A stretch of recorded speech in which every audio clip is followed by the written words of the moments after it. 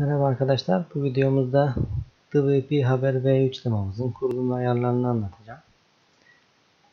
Eğer başarılı bir kurulum gerçekleştirirseniz siteniz şu an ekranda gördüğünüz gibi düzenli şekil alır. Öncelikle müşteri panelimizden lisans dosyasını ve tema dosyasını indirdik. Bunları zip içerisinden çıkartıyoruz.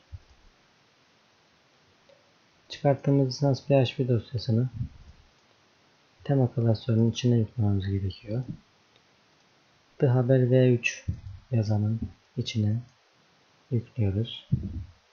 Bu mobil tema olduğu için bunu yüklemiyoruz. Daha sonra her iki tema klasörünü de zipliyoruz.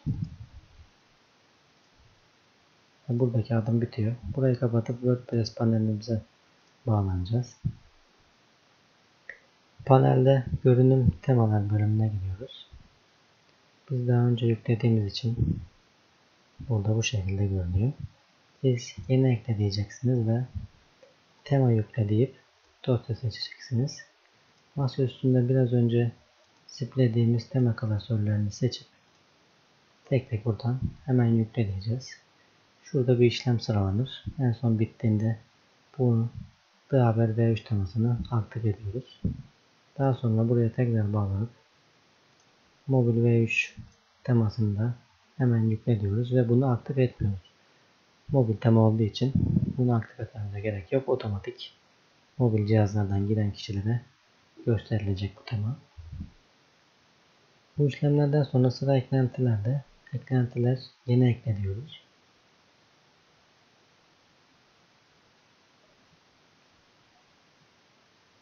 Bize önereceği eklentiler olduğu için burası biraz geç açılabilir.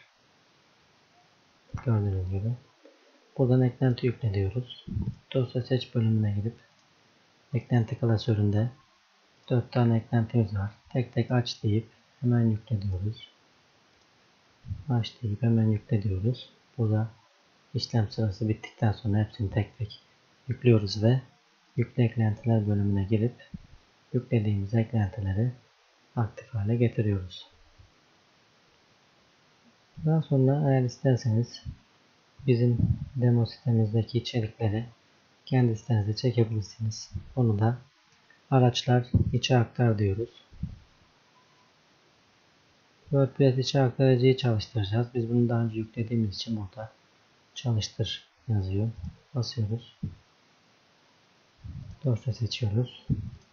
XML klasöründen tüm demo içeriği yüklemek için bunu tıklıyoruz.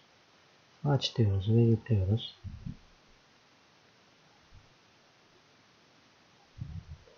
İçerikler hangi kullanıcıya tanımlansın diyor. Buradan admini seçiyoruz.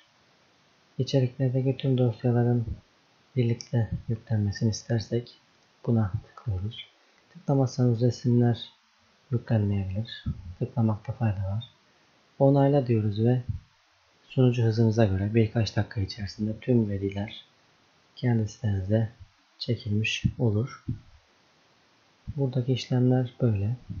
Eğer kendi içeriğinizi oluşturmak isterseniz buradan 11 farklı bottan kendi içeriğinizi de güncel bir şekilde oluşturabilirsiniz.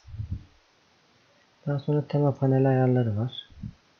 Tema panelinde gördüğünüz gibi her ayarın altında kısa notlar var. Bunlar buradaki ayarın ne işe yaradığını söylüyor. Tek tek okuyarak sitenizi şekillendirebiliyorsunuz. Bu temamızın da ayarları bu şekilde.